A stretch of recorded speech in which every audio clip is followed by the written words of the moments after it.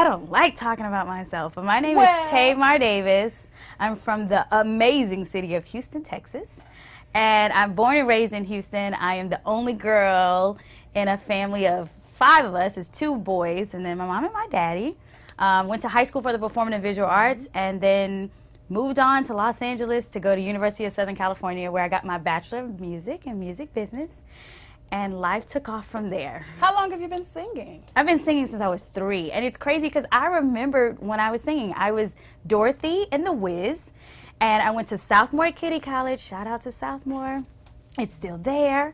And Mr. Reinhardt, the late Mr. Reinhardt, who was over the music department at Texas Southern University, actually had me, well, he asked the class, you know, who would want to sing home. And my mother tells the best story. They said I just shot my hand up in the air, and my parents were like, they had never heard me sing. I didn't know I could sing, but my mother had heard me hum a lot. And so they said the day I sang home, they were just like, I got a standing ovation. And from there, I started singing in church. So having a platform is nothing new to you? No, it's nothing new for me. But I wasn't the typical girl, like, where I would be at home and like, hey, look at me sing. Like, I made pots and pans my own classroom. Like, I wanted to be a teacher. So, like, my imagination was all I needed, you know. My brother's 11 months younger than me, so I had him sometimes. I kind of manipulated him into playing with me, but I wouldn't play with him. But he would play with me in my imaginary, world, and that's how I entertained myself. Very well. Now, you also went on to sing with another popular group here in Houston. Right. The People's Choice Awards was here. Was it the People's Choice Awards? Yes. The People's Choice Awards was here when I was little. It was like the thing to do. I was in one competition. Beyonce was in another category. And I remember afterwards, there was a gala. I remember the room, and she and I were laughing and joking, and our parents were over at another table, and come to find out, lo and behold, there was a group being formed, or there was a group that was formed. I can't remember which way. And I auditioned for the group, and the group was called Girls Time at the time, now known as Destiny's Child. And at the time, it was 6 of us. It was me, Beyonce, Kelly, and then Latavia, Nikki, and Nina. Very, very well. So from that to The Voice, let's talk about it. You've also done a lot of stuff in between. I want people to know in Houston what you've done, because you didn't just stop at Girls Time, and it didn't just begin at The Voice. No, so kind of bring me through those years. In between the time of Girls Time and The Voice, I mean, it was a lot. I went to HSPVA, like I said. I ended up getting the Presidential Scholar Awards, and that was for the National Foundation for the Advancement in the Arts, where I was blessed to sing at the Kennedy Center. Beat out like over 8,000 applicants, because you had to have good grades, of course, and then you also had to be in the arts. And so I got a gold medallion from former President Bill Clinton. And from there, I just kept doing pageants and competitions, and then I went to USC in LA, and I started doing demo work with Shep Crawford. Shep Crawford is the infamous composer of Whitney Houston hits, Deborah Cox hits, Tamia hits, Enrique Iglesias. I mean, he is the guy. And I remember sitting next to him, and he was just kind of like, would you like to sing background for Tamia? There's an audition. And I was like, I never thought in a million years I would ever sing background. Like, I did not grow up saying, I want to tour, I want to, I didn't. And I kind of looked at him, and I was like, okay. He was like, well, it's today. And I was like, okay. And I went to the audition, ended up booking that opportunity on the spot. But it was for the Verizon First Ladies Tour, and Beyonce was the headliner. And I remember in my mind, I was thinking, what am I going to do when I see her? And so that tour was about 2 months, 3 months. I can't even remember. Gosh, it was in 2004. Fatima Robinson, who's a choreographer for Michael Jackson, you name it, stayed in touch. We stayed in touch. And she was the choreographer for that concert, for the Tamia tour. And so long story short, one day she asked me to come down to a video shoot, and it was at this big mansion in the hills in LA, and it was like 2 o'clock in the morning, 3 o'clock in the morning, 4 o'clock in the morning rolls around, and they're like, okay, we need everyone to come in and let's do this shoot. And we go in literally seconds. They were like, all right, that's a wrap. And you're like, well, we didn't do anything. And lo and behold, like, I promise you, I felt this presence like go behind me. I'll never forget it. And I looked around, and it was Prince. Mm-hmm. And so that night, they took a picture of everyone that was there, the extras, and I got a call on Friday night to come back to his house for an after party for the People's Choice Awards. What was so weird was that hardly no one else got a call. So I was like, okay, is this a setup? And I remember telling my mom, like, Mom, can you go with me? And she's afraid of heights. So as we got closer and closer to the house, she just wasn't wanting, you know, she didn't want to get higher up in the skies. Mm-hmm. So we turned around and one of my mentors came with me and accompanied me to the party. And I walked up to Prince and I introduced myself. And I was like, I'm Tamar, you recorded a song for me when I was 11. And he was like, what? And I was like, Somewhere Over the Rainbow. And he was like, oh, how are you? History was made. Literally. Wow. That's that story. Mm-hmm. Wait, what did you go on to do with him? Oh, that's a whole nother 5 hours. No, but you can give me a quick. I did this All with right. Prince. So with Prince, so that night the sun was literally coming up, and I was singing in his studio, and we were just jamming. He was playing guitar. My friend was like on keys, and I just was coming up with songs at the top of my head. He was like, you can come up here and record anytime. And I was like, I can't just come knock on your door and come record. And a month later, I got a call from his assistant, Ruth, and I was in his house band with Frank McComb on keys. If you know anything about music, the Frank McComb was on keys. Cora from Houston and her husband were in the band. And next thing you know, we were a house band. And he didn't even have an idea what was going to happen. I didn't either. A month rolls by. He's like, hey, Tamar, can you come to Minneapolis? Not knowing, but Prince is asking you to come to Minneapolis. You're going to go to Minneapolis, and we're just recording.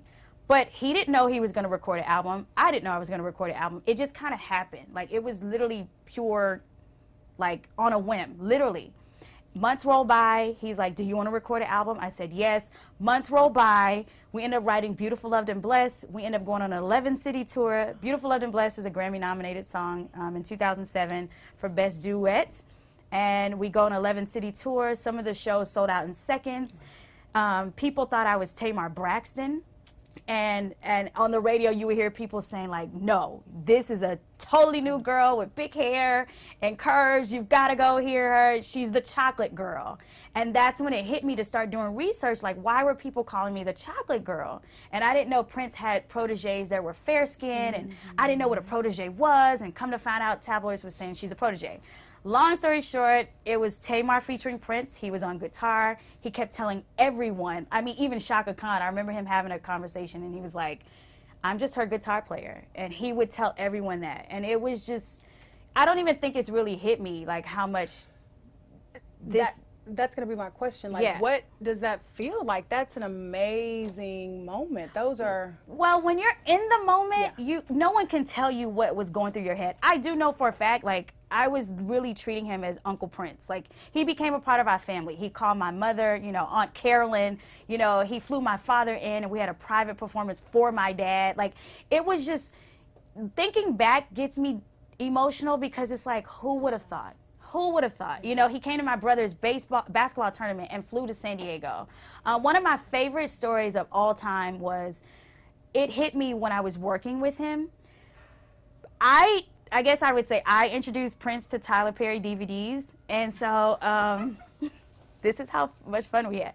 So I was like, here, you got to pop these DVDs in, to the point where he would just be laughing hysterical on the floor.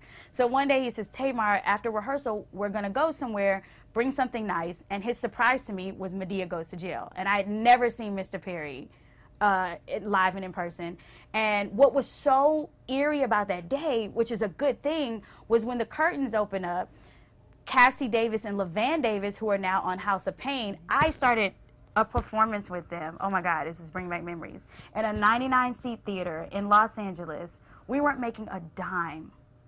And I remember we performed as if it was 1 million people out there. And I remember seeing them on this big stage in the Kodak Theater, like, and I'm looking at Prince, I'm like, that's Cassie, that's LaVan. He's like, who? He's like, calm down. He's like, matter of fact, scoot over a seat. He was like, because you are just too loud. So I moved over a seat, and it's a Prince, an empty seat, me, an empty seat, Shaka Khan. So I'm like, where am I? Out comes Tyler Perry as Madea, and I'm like, and I look at him, and I'm like, that's Tyler. He's like, I know, be quiet. And I was like, okay. So anyways, he gets to this moment in the show. If you've never seen a Tyler Perry play, you've got to know his motif is taking it back to old school music. Mm-hmm. And he's playing all these hits, and he's like, he's in his Tyler Perry voice as Madea, very weird.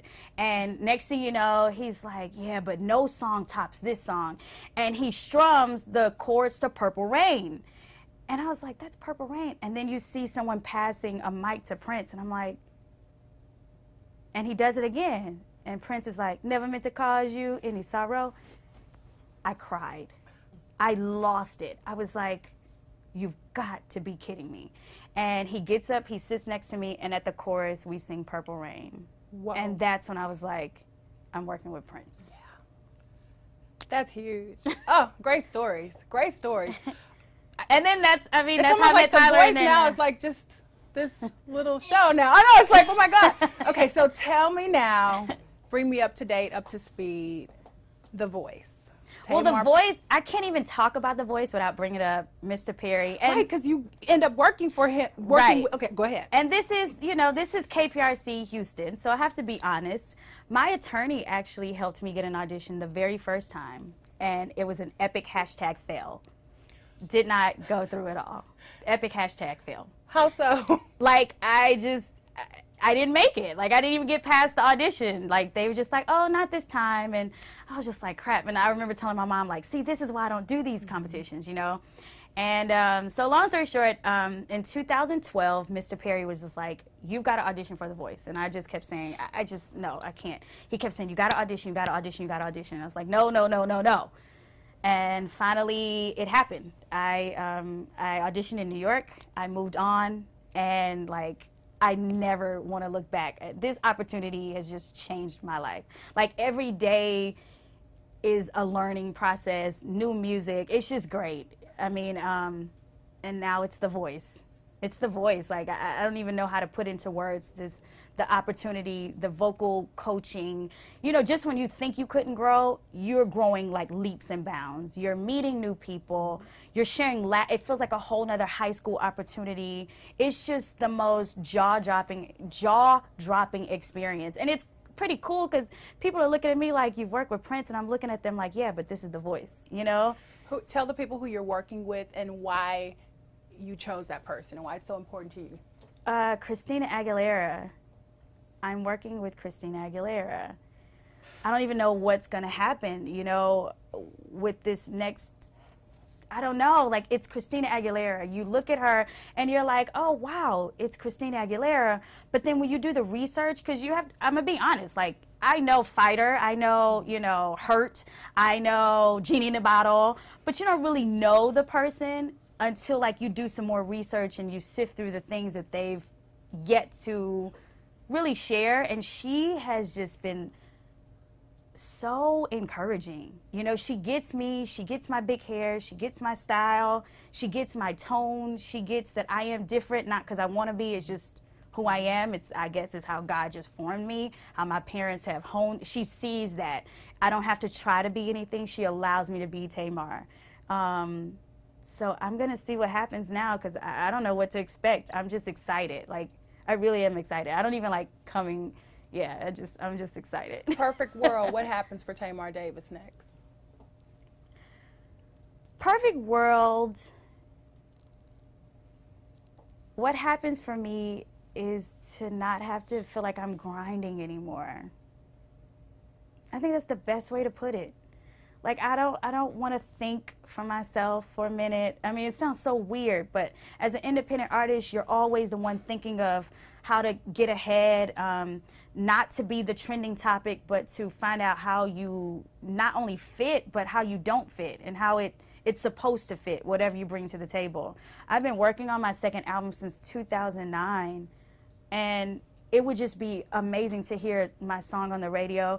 It would be great to headline my own tour, whether it's just at all the House of Blues or all, you know, arenas. It doesn't matter to me. I feel like for me to see my parents on the front row and see this all that they've sacrificed, like, that is next for Tamar, honestly.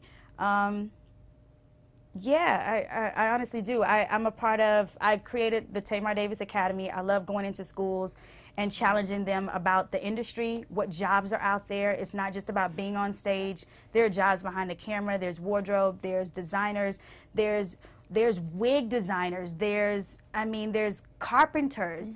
It's just been mind-blowing to find young talent. I love that. Like, if I could start putting out music and projects on them, being an entrepreneur in a artistic startup company is something that I desire to do eventually. And I'll always be singing, but I feel like I'm a mogul in the making, and I didn't even know it. You know what I mean? And that's really it, honestly. I love it. Yeah. And I love being in Houston. I didn't realize how much Houston is where I want to be. I want to be closer to my family, and to be able to launch that academy. Right. We did a teen summit. My parents and I did a teen summit in 2013 during NBA All-Star. That just brought me so much joy. Like, I didn't get any sleep, but I loved not getting any sleep. I loved seeing, you know, Minute Maid sponsors, and it was just, and my mother used her connections at Houston Community College. That's where my advocacy for education came from. That's very important in our family, not because it's like a cliche thing, but nothing has really infected us by God's grace when it comes to anything else outside of education, honestly. And so I'm excited. I am so excited to win The Voice and be able to take that platform and go and create and be able to, like, call someone and they're not like, who? What? Oh, okay. Well, we'll Google her. Like, it'll be like, oh, Tamar Davis. Yes, we would love, you know, don't give me a dime. If I could see this academy flourish in my city, that's all that matters.